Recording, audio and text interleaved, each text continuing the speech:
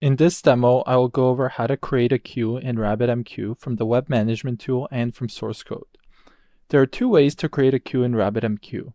This can be done either through the RabbitMQ Web Management dashboard, which I discussed in a previous demo, as well as through RabbitMQ source code. I'll be using Python to define the sender, which will be creating a queue on the RabbitMQ server in order to send messages to a RabbitMQ consumer or receiver, which will also be programmed in Python. The prerequisites of this demo are to have RabbitMQ installed, the RabbitMQ server running, and to have Python installed, as well as having Pika installed for your operating system. Pika is a Python implementation of AMQP, and it stays independent of network support libraries. When logging into the Web Management dashboard, the prepackaged RabbitMQ_management plugin needs to be enabled, and an admin user has to be created, as the default guest user cannot log into the Web Management dashboard. I showed how to do this in a previous demo. So let's get started. Here I am. I have two files in Python. I have a sender file and a receiver file.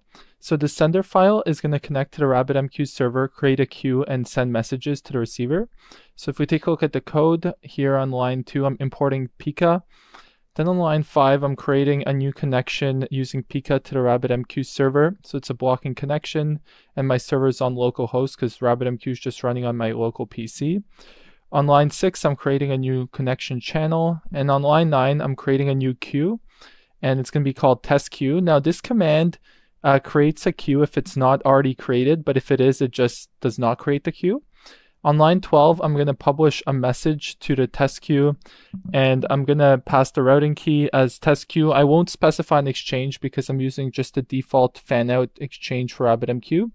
And on line 14, for the message body, I'll write RabbitMQ is cool, and then I'll print the status of my send on line 15, and on line 18, I'll close the connection.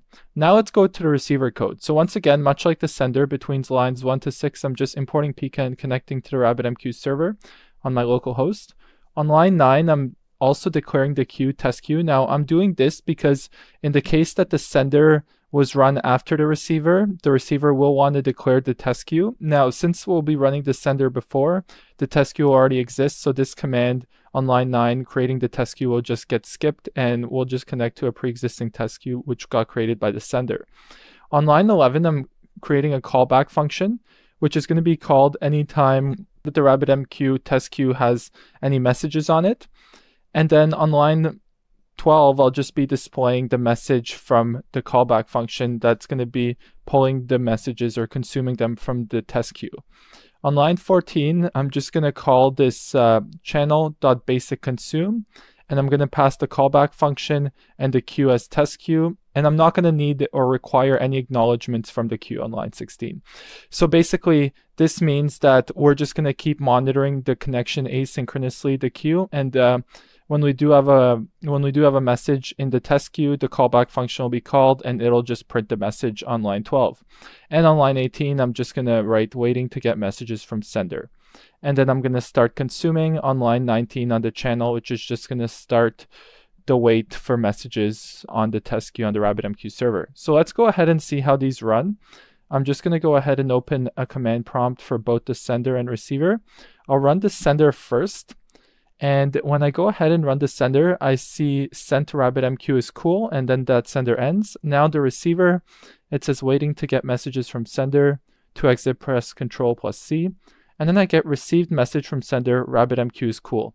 So because I sent it, I created the queue in the sender, sent the RabbitMQ is cool message that got sent to the RabbitMQ server, and then the receiver connected to a RabbitMQ server and pulled that RabbitMQ is cool message from the test queue. So it's working as expected.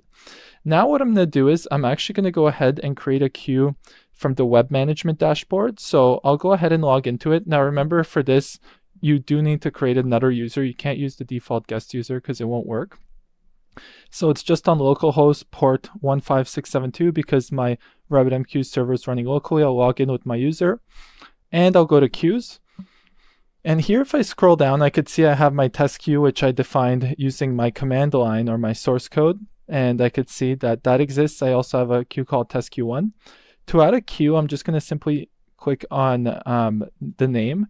So I'm going to give it a name. I'm going to call it test queue3. I'm going to set the durability to durable, which means that the queue won't be deleted when RabbitMQ basically restarts or if the user logs out. Auto delete, no. And for arguments, I could click on any of these arguments down here. So I'm going to add the message time to live, which basically means if the message wasn't consumed, it'll die. And I'm going to specify the time frame as 1 day, which is just 864,000 milliseconds. And I'm going to click add queue. So now if I actually want to play around with this queue, I could click on test queue 3. And I could see that I have my messages that came in. It's currently 0 because I just created it. I have my consumers, my bindings, and so on. And none are defined so far, but I could go ahead and just publish a very simple message. And I'll type in RabbitMQ is cool once again. And I'll just hit publish message. This is going to publish the message. And if I get the message, I could click on get messages. And that's just going to return all the messages that got sent to the queue. If I scroll up here, I could actually see that I do have one message that came into the queue. And then when I hit get messages, I could see that I have a message with the payload of RabbitMQ is cool. So that's how we could go ahead and create a queue using the RabbitMQ management dashboard, and we could send messages that way as well.